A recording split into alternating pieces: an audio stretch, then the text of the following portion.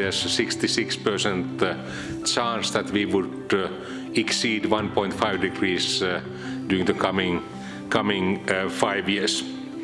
It's practically sure that we will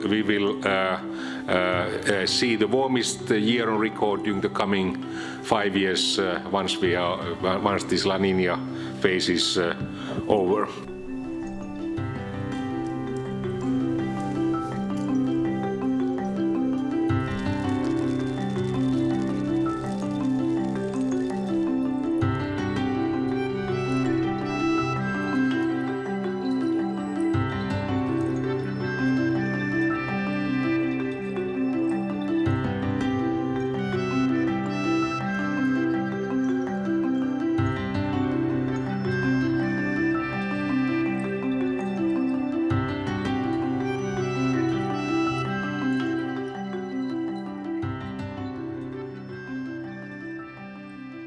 It's a conclusion that we haven't been able to limit the warming so far, and we are still moving in the wrong direction. Actually, there's no return back to the good old days because we already have such a high concentration of carbon dioxide, and also, of course, we have also increased the methane concentration in the atmosphere.